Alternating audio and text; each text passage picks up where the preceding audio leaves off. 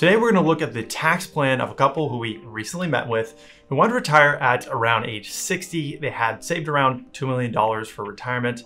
So this video hopefully will be helpful for you as I share some of the initial tax planning we walked them through to evaluate whether Roth conversions made sense for them since they plan to retire at the end of this year, which is about 5 years before Medicare.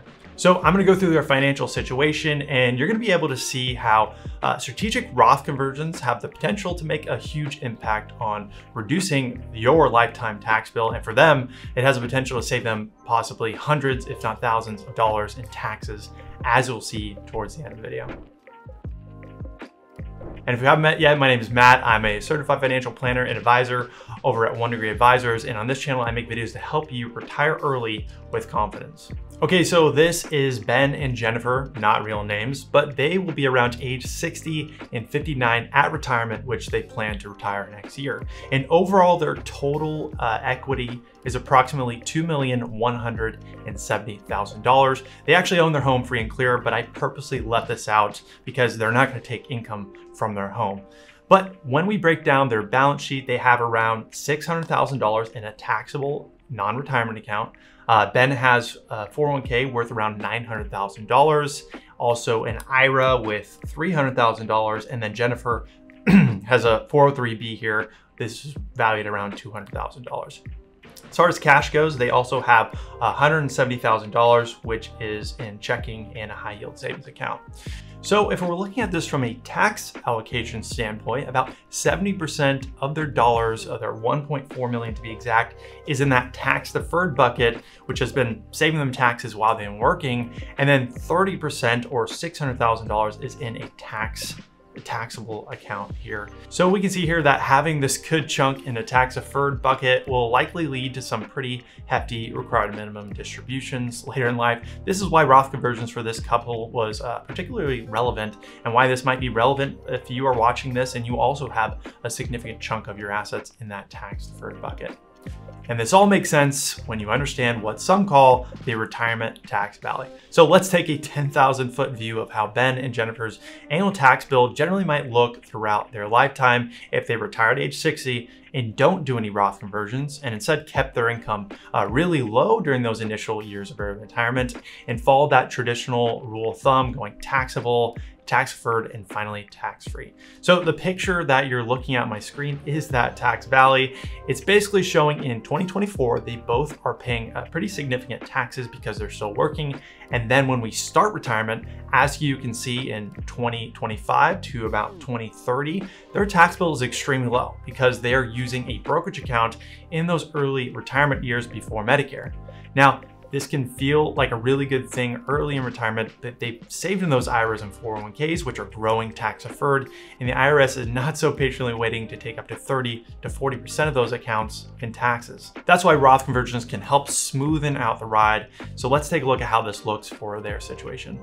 Okay, so what you're looking at on my screen is basically the analysis we do when we're running Roth conversions over long term. And basically what it's doing is running an analysis based on Ben and Jennifer's balance sheet, their life expectancies, and assuming approximately a 7% annualized return starting at retirement. And what we're trying to do here is optimize their withdrawal strategy and say, based on all these different factors, what would be the withdrawal plan that would give you the lowest possible lifetime tax bill. So in their case, we're finding that based on their situation, if we fill up the 12% tax bracket with Roth conversions over the next decade or so, which I'll show you here in a second, as opposed to going the taxable, tax deferred, and tax-free rule of thumb route, the taxes saved over their lifetime, if we compare the two strategies, is approximately $690,000. And also we can see here that their average tax rate drops by around 5.5%.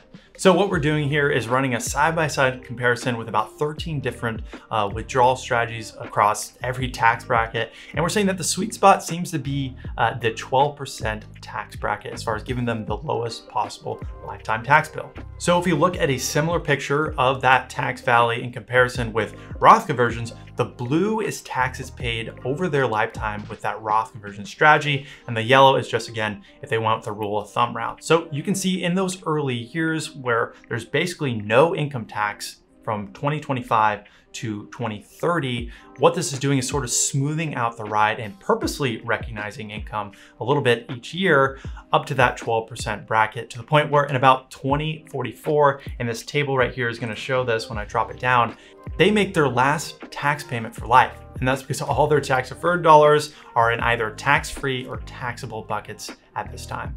Now, there is going to be a break-even point because, again, you're sort of front-loading some of the taxes paid at a lower tax bracket, which for them, we found that it was 12%. Rather than playing the waiting game, you can see if they just went the traditional retirement route, they would be forced in that 25% tax bracket range once required minimum distributions start in their 70s. And for them, if we look at the break even over their lifetimes, again, in 2044 at ages 79, they are done paying taxes for life.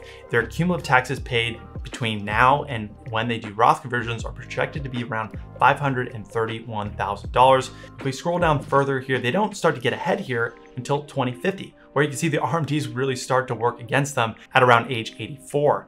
You can see this number on the right here is now exceeding the number on the left. So essentially, the longer they live, the more advantageous Roth conversions would be for them. And when it comes down to projections like these, it is a good mix of art and science because none of us know how long you will be in retirement, which is just a nice way of saying, I don't know how long you're going to be alive on this earth before you go to heaven. And then secondly, I don't know what future tax rates are going to be.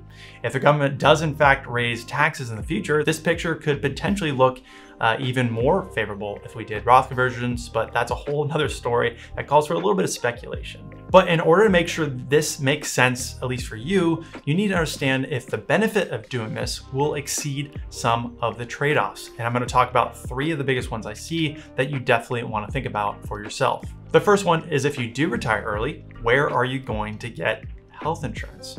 For this example, they want to retire at age 60, so there is a 5-year gap before they are eligible for Medicare. So do they go with the private health insurance, which can be pretty costly, or do they go with Obamacare? And a lot of you know this, but if you do decide to go the Obamacare route, you can potentially save yourself a lot of money in premiums if your income is low enough, especially if there's 2 of you. So you want to make sure that the benefit of Roth conversions will exceed your few years of health insurance costs before Medicare. And that's where analysis like this can help you decide. If we run the same analysis with the same assumptions and assume we do not want to do any Roth conversions in order to keep income low until they start with Medicare, you can see that we sort of are back in that tax valley scenario again, where we don't have quite as much time to convert to Roth before you hit RMDs. So you can potentially save on health insurance premiums for a few years, but the long-term benefit of Roth conversions will change a bit here. And you can see if we project this out, there's not quite as much of a benefit in terms of taxes saved. As you can see, the total taxes, at least they're projected to save, will be around $115,000, but the break even is a little bit different here. You do break even around the same age, but you never stop paying taxes. So again, it might still be worth doing Roth conversions after Medicare plus going on Obamacare, but you need to evaluate if the tax savings from Roth conversions during those early retirement years will exceed what you'll be paying in premiums if you went the private health insurance route. Secondly, a lot of people are unaware what happens when you convert to Roth when you're actually on Medicare, and that is one of the tax traps known as IRMA. And here's essentially how it works. If we fast forward to Medicare age, and some of you on Medicare may know this, but when you file your taxes, Medicare will look at your modified adjusted gross income based on each year and add an additional monthly cost on top of your Medicare premiums based on the amount of money you make. And this is important when you're doing Roth conversions each year. Now, this is something that eventually goes away as your income changes, but it's something that you want to look at. And the thresholds, for example, here can be anywhere from $0 to $419 per month, depending on your income. For most folks, it's more of an annoyance than a huge factor for Roth conversions, but nonetheless, it's a trade-off and something you should be aware of when you're doing Roth conversions.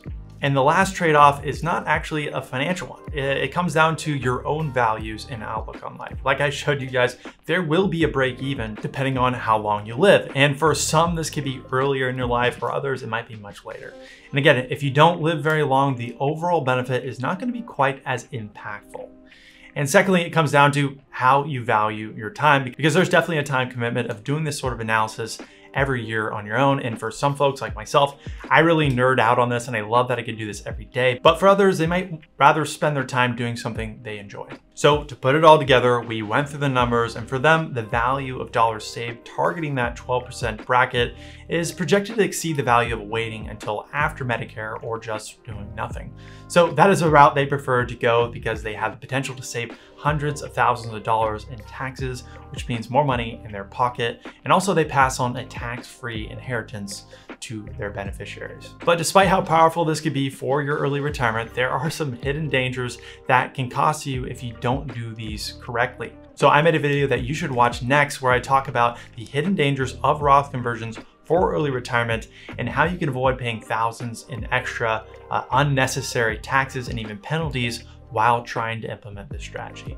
And you can watch that by clicking right here. Once again, this is Matt, Certified Financial Planner and Advisor over at 1Degree Advisors. Thanks for watching, and I will catch you guys on the next one.